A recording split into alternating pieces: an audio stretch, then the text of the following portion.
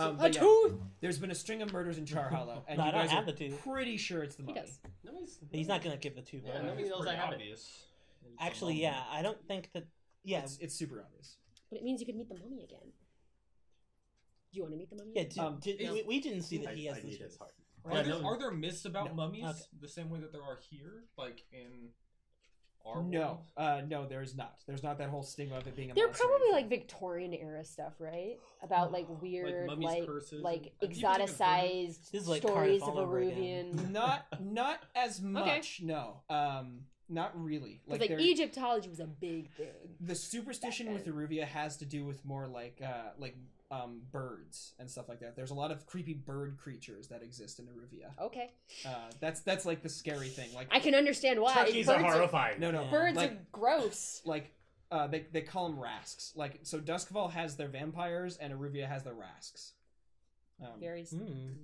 Which are just wild turkeys, but they're horrible. No, they're not wild turkeys. They're like men harpies? with the head of birds. They're harpies. But I do have a serious question, and that is, when the mummy escaped, what neighborhood were we in? Night market. So do we get the impression that this mummy is consciously just going to the, like, it's sort of like how aliens only capture farm people? No, so that because this is the other thing that's weird to you. As powerful as Alput Khan was, you think he would be not restricted to one district. Yeah. So the weirdest thing is that it's only happening in Char Hollow, and he hasn't, like, started this reign of terror. Yeah, that sounds weird, right? Yeah, like, exactly. Like, you're building power over if you're time. an ancient Eruvian mummy, do you just, number one, go to one place and only go after, like, it depends on if you have a particular reason. Yeah, that's the thing.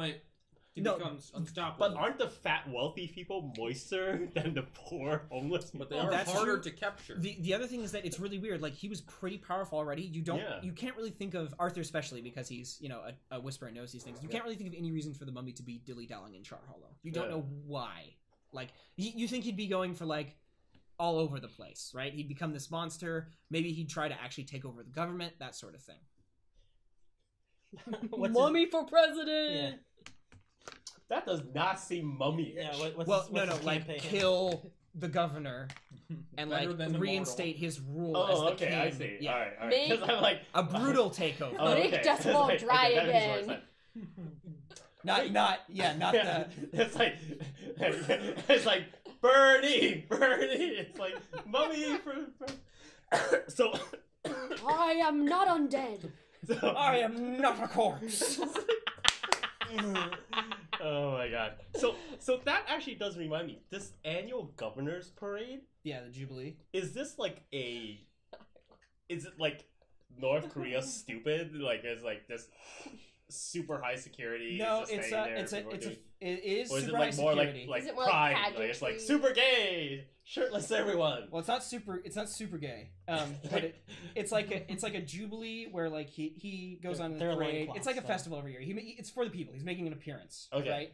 Like so it's celebratory. Yes. It's not he's like, hi, I'm here. Bye. Okay. Yeah, and it's a festival. Shops open their doors. People throw parties. Remember cakes, who I that am? sort of thing. Okay. It happens every 5 years. In case you forgot. Oh, this okay. must So be it's a not big annual. deal. This must be a big deal for Did you. I say You probably get a lot of business sorry. around it. So it's a huge deal. Yeah. Because there's parties and balls, and people want to look really nice. Oh yeah, that's true. Yeah, people would want to pay to look good for the parade. Yeah. And security will be lax because everyone will be diverted trying to protect the governor in the state. Maybe there'll be like large. Which means diamonds won't be protected. Maybe there'll be large open house governor's ball parties, and it means like we get to dress up and go steal stuff looking really nice. Good. We could. There'll definitely be some masquerade balls you could attend. Yeah, I'll wear a mask. Yeah, you're all gonna wear masks. Yeah, we are. Every That's why I said masquerade balls. Masquerade. Oh, masquerade. Yeah. Anyway, so take that thing off. What's the plan? Face. I'll let you guys talk about this. I'd rather keep it on. Which means before the Jubilee comes, we have time to like find the mummy. What's happening? Oh, bathroom. When does the Jubilee? When does the Jubilee come? What if the mummy?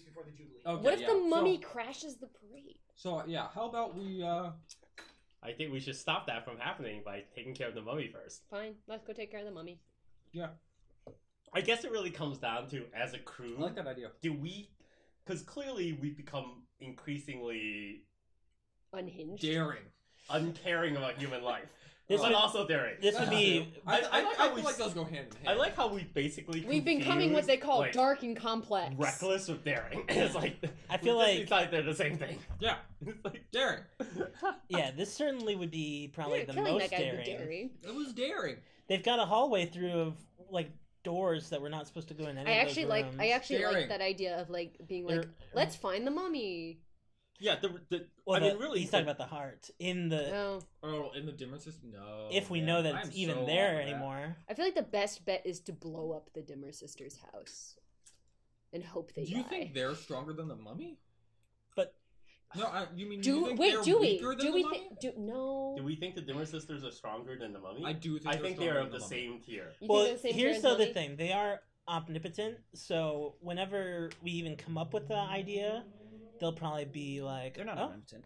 No, they just are very good at reading people. As far as we know, they're just really old. As far as we know, they're omnipotent. Maybe they ageless. Expect that we're coming when we show up. They're elderly and they have children, which are the two scariest things in the world.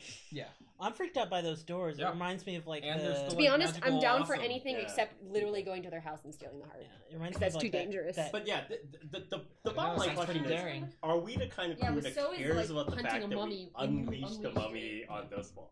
Because maybe we're like, we work in this town. We live in this town. Well, eventually... It sucks outside. We want to keep it, like, all eventually... Okay, so here's the thing. Eventually, we think there's a thing the mummy will be like, you haven't done this thing you said you do. Yeah. And... That too. And that is...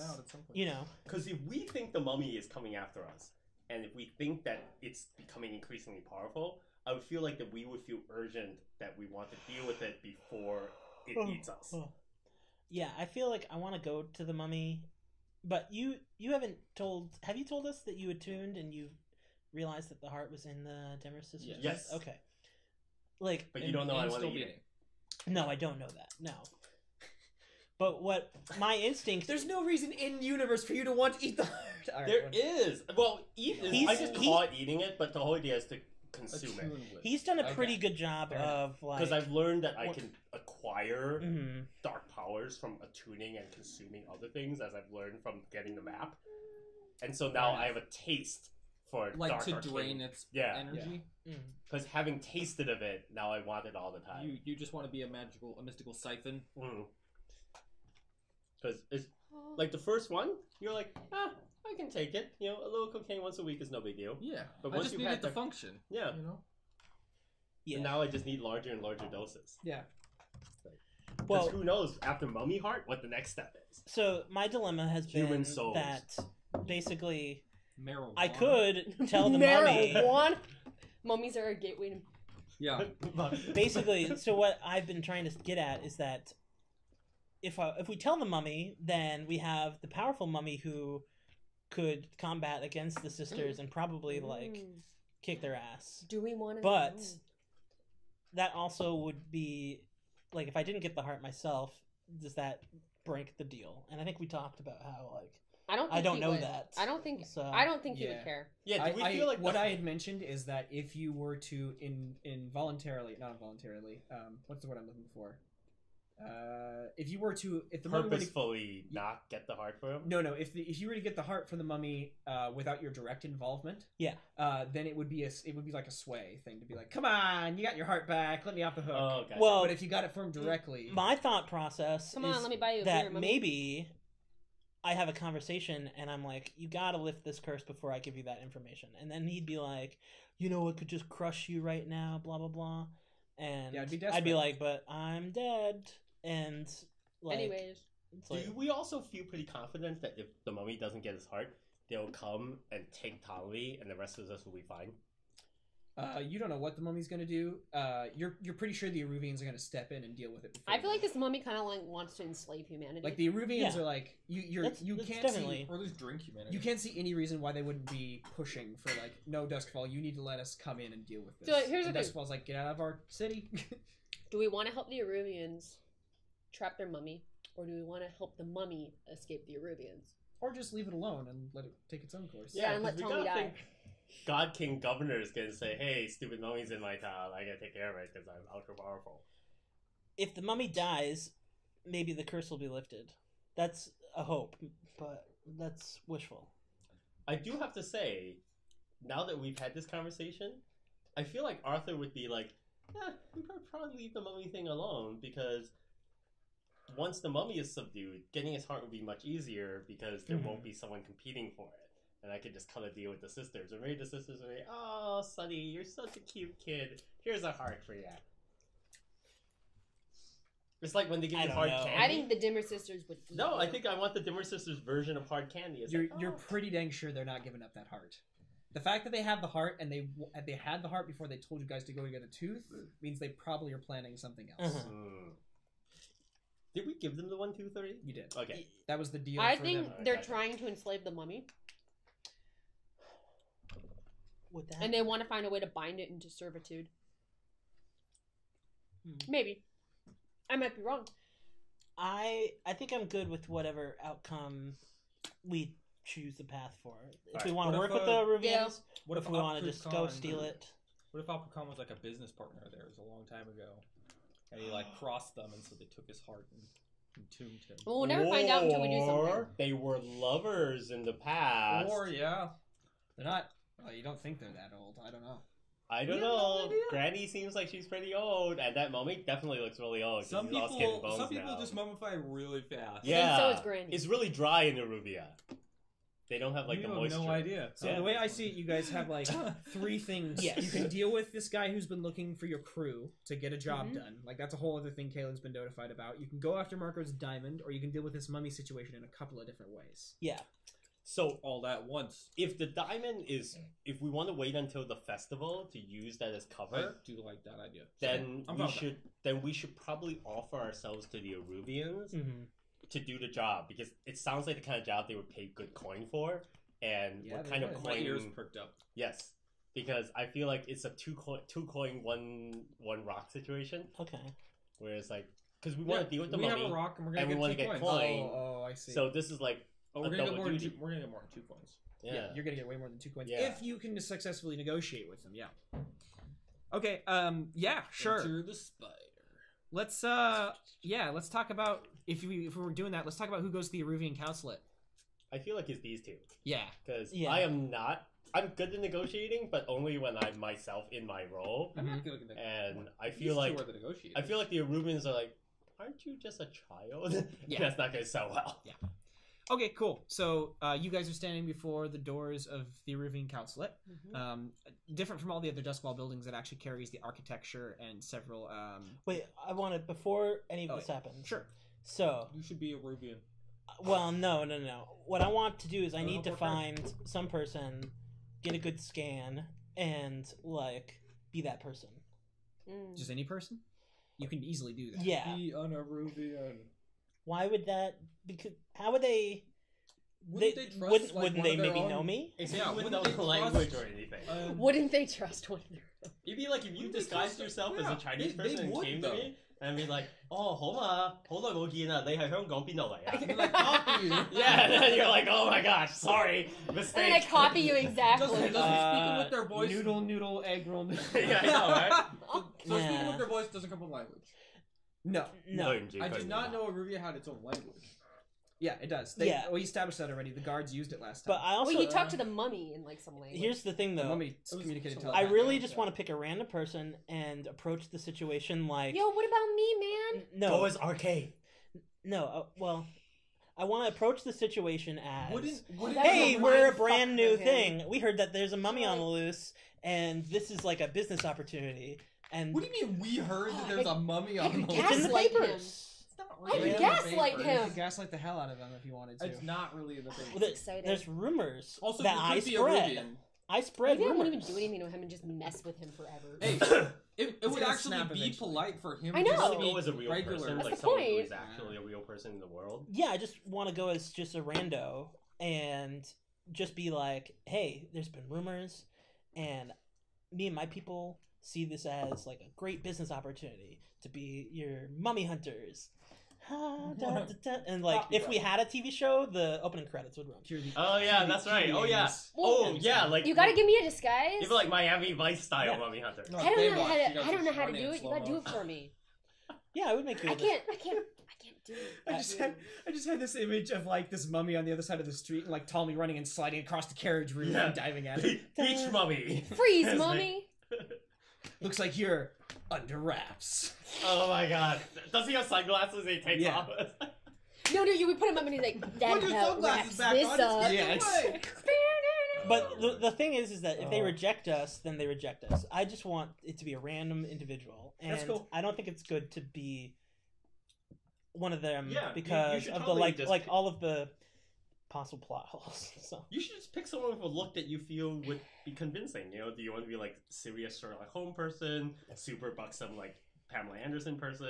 I probably would go to a bar and I'd probably just look for whoever looks like the most. No, that could be complicated. Not the person who's most badass, because then if I fuck it up. Oh, so you just go to a bar and find an eye patch guy. You can also kind of create your own people. Like, you don't need a template. You can like kind of form your own. I could have somebody's face, and then somebody's like. You could have somebody that doesn't exist. You could also. Why don't you just like pretend to be like a bounty hunter or something, like a really good bounty hunter? Yeah, your dog, the bounty hunter. But I want to create one instead of being one that's already in existence. Yeah. Because create the complication of... Yeah, no, I get it. Name him Dog. He's got long blonde hair.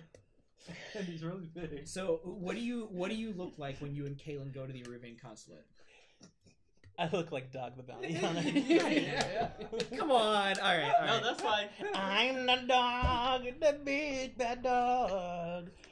The bounty hunter. Alright, so different from all the other buildings in You should hire a herald to sing the song as you walk in. Okay, alright. We needed the GM cam for this episode. My countenance is perfect. Alright, so... Wait, like, who do you want me to be? You're gonna be the bounty hunter. Who am I? Do you want to be, like, the bounty hunter wife? It's up to you. Yeah, do I have to wear like a really gross shirt? It's your call. You should tell me what you would want, and then I would. Do you have to give me like a breastplate or something? They're not real people. You can just. It's not conducive to running. No, certainly not. I would just you give me a rundown, and I'd be like, okay, I'll make that person. Yeah. I could be like, I don't know, the person who keeps track of your affairs or something for you. Like, you're so busy with all this other shit that you can't like, do your other stuff. Like an assistant or something. Yeah. Oh, you could be that girl in the back office on American Pickers who's just always calling them and saying, "Hey guys, we got a call." It's like, you guys are ridiculous. Yeah, no, like that. Yeah. Yeah. Okay, sounds good. So different from all the other buildings in Doskvol, the architecture of the Aruvian Consulate actually resembles the architecture of its like I hand out your business cards for you. I was hoping it'd be like a pyramid, like a tomb. That's not a name. Like you walk in and I just go like. They have it's different. It's mostly made out of stone. Actually, it is sharp angles. Like they have a whole bunch of sharp angles, and it's actually in the shape of a hexagon, but turned so the pointy sides are pointing upward. So it kind of like it looks like a D20. So they look like like bees. Kind of. It looks like. It just looks out of place. Like it doesn't look like it belongs. Yeah, it looks like a beehive. There are two Washington Monument like pillars, obelisks. Thank you, on either side of the entrance, as well as statues depicting the current Aruvian king and queen. Yeah, monarchy system over there. We have an emperor of the world. I haven't read the special info released in the special Kickstarter edition of the book, so this is all off the dome piece. All right, so you guys show up at the consulate, and they push open these huge marble white doors to allow you entrance into this place. Tiled floor. There's a variety of Aruvian artwork and stuff on the walls. It's all a lot of sculpture work, and they insert fine gemstones into it in different places, so they sparkle and kind of glimmer, that sort of thing. Good thing Marco's not here. There's a half circle desk at the far end of this wide open room that leads off, and it leads off into offices and stuff like that. So you guys walk up to the desk, and there's an Aruvian clerk sitting there, like, scratching away on some ledgers and stuff. And she looks up at you as you walk in. I introduce myself. So I was about to. You look like you look loud, right? He looks like he's an explorer. Yeah. Like he's been out. You look at him and you're like, that guy's hunting leviathans. So you look up. Aruvians are very patient practice people, like really reserved. So you look up, and for the minute you see her eyes just go like, and then she like immediately like resumes the mask. My name is Jackal, the bounty hunter. I've come with my crew to help your little sticky situation you got going on. I take out a business card and I hand it to her. She looks over the Jackal business card. Jackal gets it done. There's like a little Jackal gets slogan it done at the bottom that says Jackal gets it done. She like sets the card down and scratches a few more things in a ledger and then closes it. Makes you wait for a little bit and looks back up and you goes, "So, what exactly can the Eruvian Council do for you, Mr. Jackal?" No, it's not about what they can do for me. It's what we can do for them. And what we can do is we can catch your mummy that's on the loose. I've been hearing rumors about a mummy. You guys need to take better care of your mummies. She like narrows her eyes and says, "I was not informed of this. There is no mummy on the loose." No mummy on the loose? Have you read the papers? I mean... The papers never mentioned... I have the paper... Oh, okay. Yeah, they never mentioned a mummy. They just mentioned the murders of people being desiccated. I mean... Regardless, I take out the paper. Yeah. Desk. Yeah, sure. The paper with it. And you like, it's like you've written on it. It's like, mummy? Question mark? Definitely. Like drawn on it. Well... Yes. Well, I gotta say, if you haven't heard any news, maybe it's, top secret, but I've been hearing little rumblings in the underworld about, little glimpses here and there, and then I want to give it like a description of the mummy based off of what I know the mummy looks like, and it's like, I heard my friend Bobby, he said the mummy has, and then I describe the way the face is and stuff like that. And then, do you mention the runes carved on the teeth? I mean, I know about it. Right. Do you mention it? Yes. Okay. So as soon as you say that part, because up to that part you're just kind of describing this desiccated corpse. Yeah. But as soon as you mention that part, she pauses and goes, "Wait here for one moment. I'll be right back." Whatever. And she gets it from the desk and walks off into a back room. Tell them that I always get it done. Tell them. She closes the door. Show them the business card. And she's left the wall jumps unguarded. I love this character. If only Marco were here. A couple minutes You hear later, a faint voice.